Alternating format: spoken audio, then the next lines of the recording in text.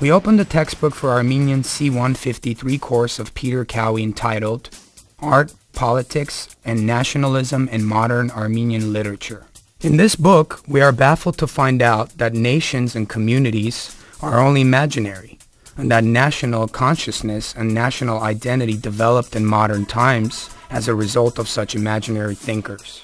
The book tries to teach that individual freedom stands above the nation or devotion to the motherland. What is this? Is this an ideological tutoring and political brainwashing, or is this a course on Armenian history and culture? In this textbook, you can find excerpts from Ronald Suny's infamous book. In fact, Peter Cowe's goal is an attempt to decompose the Armenian identity of Armenian students.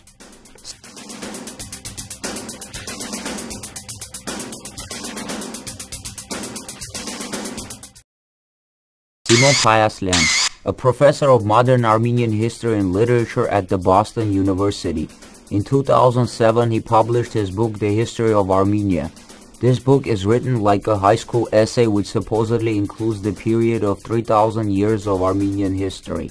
The back of Payaslian's book includes a generous praise of his work by no other than the promoter of Turkish propaganda, Ronald Suny. For Payaslian, the earliest record of the name Armenia is the Behistun inscription from the 6th century BC. In fact, so far the earliest found record that mentions Armenia Armani is the inscription of Akkadian king Naram Sin made in the 23rd century BC. Payaslian also does not mention that the same Behistun inscription is trilingual and in fact mentions Armenia as a synonym for Urartu. Payaslian further distorts Armenian history by claiming that the Yervanduni royal dynasty is not Armenian. In the last part of this Falsifiers book entitled Independence, Modernization and Globalization, Payaslian writes that between 1992 to 1994, more than 700,000 Armenians migrated out of Armenia, including 61% women.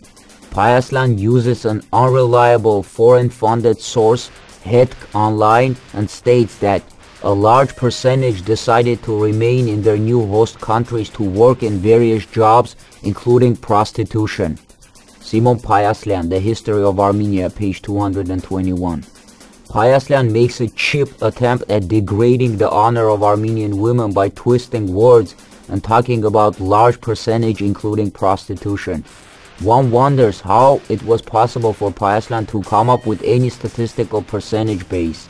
This really shows the true intent of Payaslian, who is simply fulfilling yet another political order through this book. Payaslian's handlers are preparing Simon Payaslian as the successor of Richard Hovannisian at UCLA.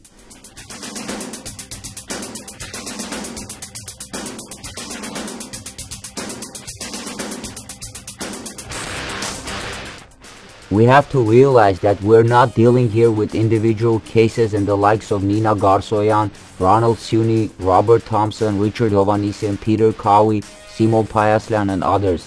In fact, this is an organized, planned, and systematically implemented anti-scholastic and anti-Armenian political agenda. The existence of the False Armenological School is based on the promotion of the NATO allies of the Anglo-American and Turkish political interests.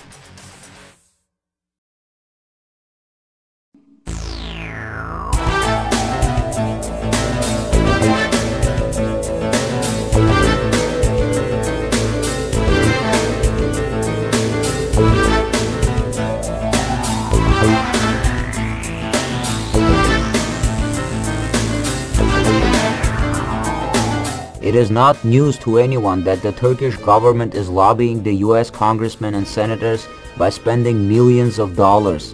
At the same time, they spend considerable sums of money in trying to promote anti-Armenian propaganda in American universities and academic publications.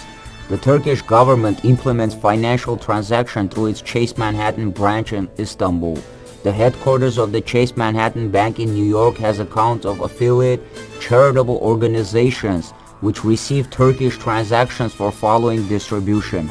It is not a coincidence that representatives of the False Armenological School in March of 2002 in Michigan University organized a closed-doors conference on the Armenian genocide entitled Turkish-Armenian dialogue, in which not coincidentally there were no scholars from Armenia present. The legendary Hrant Dink's newspaper ՀԱՅՈՑ, in its March 22nd issue, exposed that the position of the Armenian participants was very appeasing to the Turkish side. The Armenian people have to understand that just because it seems that Richard Hovannisian, Ronald, Suny, and James Russell stand in defense of the recognition of the Armenian genocide does not mean that these falsifiers are in fact honest. The threat of recognizing the Armenian genocide has always been used in the United States as a political leverage and a type of blackmail on its own ally Turkey as part of its carrot and stick policy. In order to guarantee Turkish loyalty to American geopolitical interests, the US government keeps the issue of the Armenian genocide recognition in circulation, but never lets the issue find its justice. So, Richard Hovannisian, Ronald Suny, and James Russell are permitted to make noise about the Armenian genocide.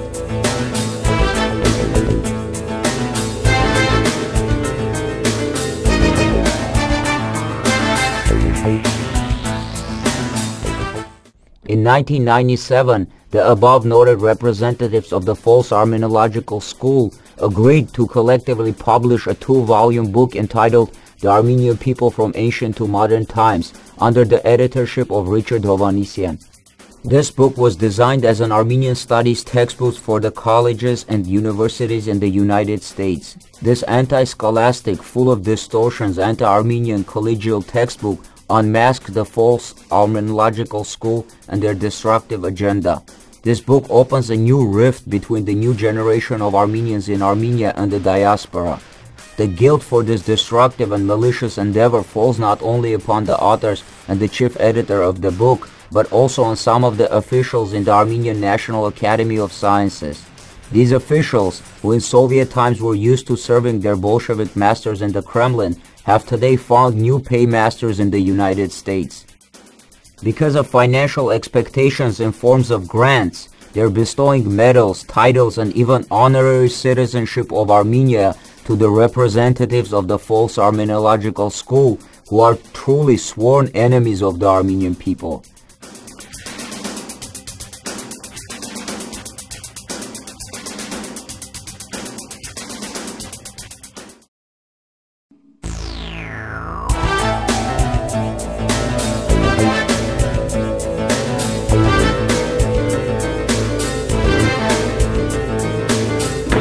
Armenian students of the world, unite. We are the vanguard of the Armenian nation. Demand from your academic consuls to remove from circulation the 2-volume book, The Armenian People from the Ancient to the Modern Times. Demand and write your academic consuls and expose the fact that your Armenian Studies professors are complete illiterates who cannot even write a simple 3-page school essay in Armenian. If the above 2 means are not effective, then collectively drop your Armenian Studies subjects in the universities, and in written form notify the university administration about the actual reason for your refusal to take the Armenian Studies courses. They think they can humiliate, mock and destroy our national identity. They think by brainwashing us they can implement a white genocide. They think they can destroy Armenia in a new way. They think they can cut us from our roots and erase our memory. They were mistaken before, and they are mistaken today. The Armenian people, from ancient to modern times, will live forever.